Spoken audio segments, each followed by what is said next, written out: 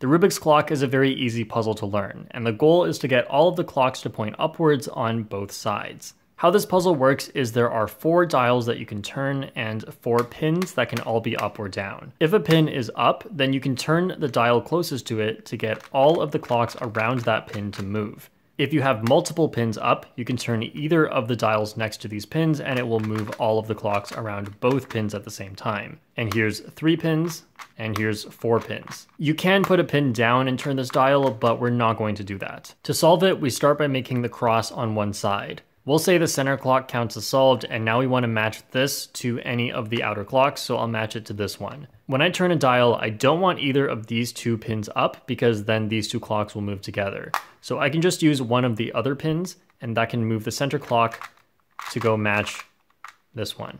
I want to solve this one next, but instead of thinking about it as solving this one, I'll take what I've already solved and match it to this one. So how that can work is by turning this pin as it moves these 2, but not this one. So then I can turn this dial, and now they match.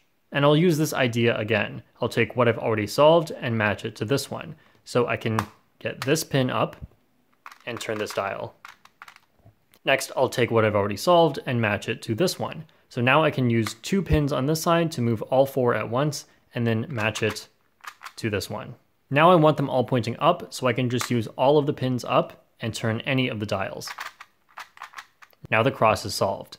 Next, we'll move on to the other side and solve the cross again. Now it's important here that you don't turn a dial if its pin is down. If I turn this right now, it will mess up the cross from the first side.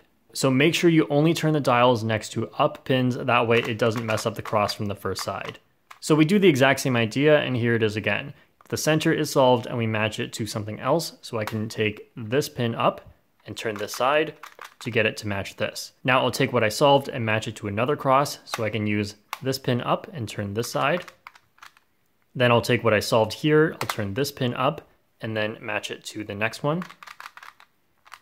Now I'll take these 4, using these 2 pins, and match it to the last one.